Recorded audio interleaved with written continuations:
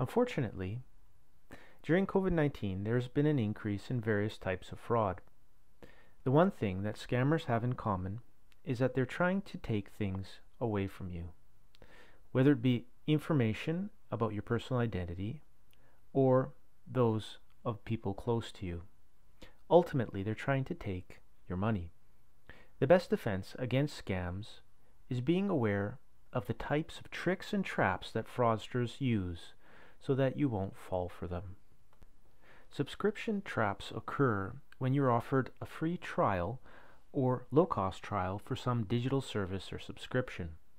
The provider requires that you submit your credit card information when you register in order to receive this free trial.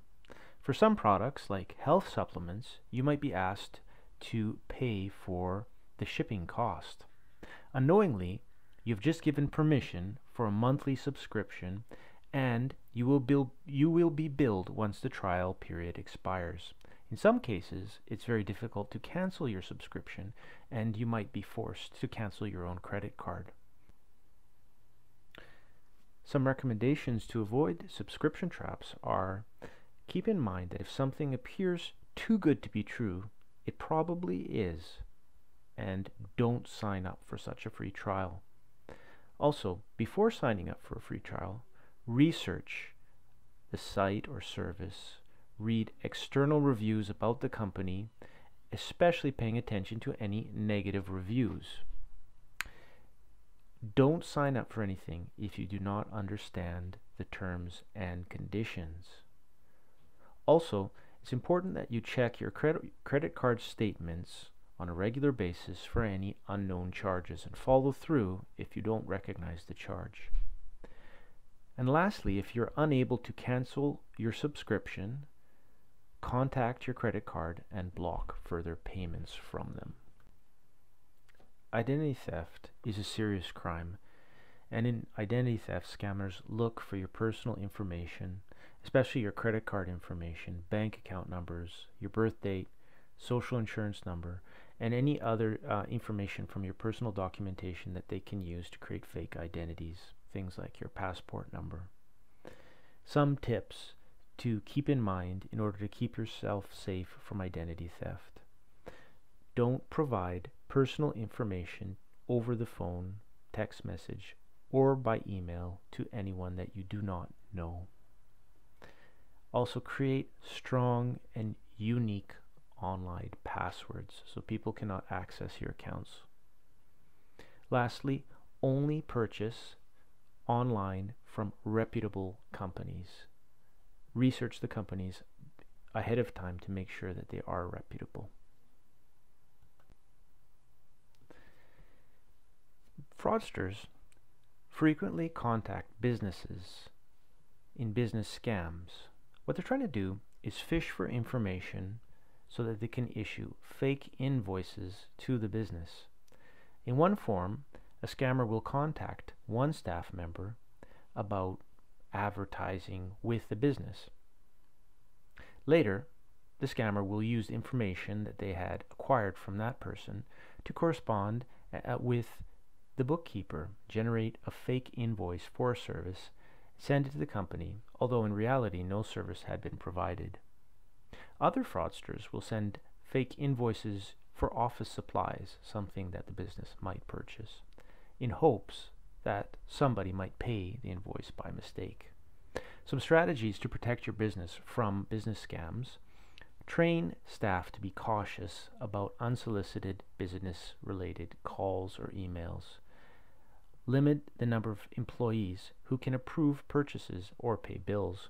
Create procedures to verify that invoices are in fact real and corresponded to a service that had been provided.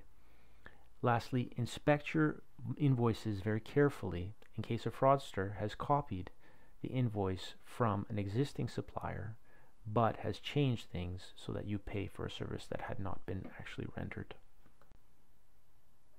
Phishing scams, unfortunately, are all too common. In phishing scams, unsolicited fraudsters will target ordinary people at their homes. In these scams, the fraudster will send you an email or a text message impersonating a trusted company, bank, or government agency. You're asked to click on a link and then provide personal information such as your credit card number, your social insurance number, or your password to log into your bank account or your government account. In order to protect yourself from phishing, know that reputable organizations will not ask for personal information via email or text. Also, ignore any unsolicited communication from unknown contacts and delete suspicious messages. If it's important, they'll contact you again. Independently verify the phone number, email address of any organization that is contacting you so that you don't contact a scammer. Read the phone number in the back of your credit card. Don't trust the phone number on the line of the email that you receive. Lastly, do not reply using a suspicious email or phone number that you receive in the message. You can't be sure that this is in fact real. A tax scam is a common form of a phishing scam where you receive fake correspondence by email, text, or phone call, in which the person contacting you says they're from the CRA, the Canadian Revenue Agency, and they claim that either you're entitled to a refund or that you owe the CRA money and you need to pay right away. In the scam, the scammer is trying to access your tax information, your banking details, and your personal login for your CRA account. Tips to protect yourself from tax scams. First of all, know that the CRA will never ask for your personal financial information via email. They also will not threaten to send you to the police to have you arrested if you do not pay. The CRA also will not ask for prepaid gift cards or prepaid credit cards, and the CRA does not contact people via text message about their personal accounts. So never use information that you receive from these potentially suspicious emails from the CRA to contact them. Always independently verify the CRA's contact information and ask them directly if there is a problem. Romance scams occur frequently, and unfortunately many fraudsters take advantage of others who use online dating services. And there are some fraudulent online dating services as well. In these scams, the fraudster will assume a fake identity and will try to charm others they meet on these sites. Soon after speaking with one another, the fraudster will ask the person to send them money, claiming that they may have a sick relative or that they're in a desperate situation. And if the target decides to send money to the scammer, that person soon will disappear. How do you protect yourself from romantic scams? As a rule of thumb, never send anybody money that you meet on a dating site. Also, read the terms, conditions of online dating sites. Read reviews about the site before signing up. And lastly, remember that it is rare that anybody will declare undying love to you shortly after meeting you on an online dating site. And if somebody does that, it should be a warning bell that this person might be a scammer.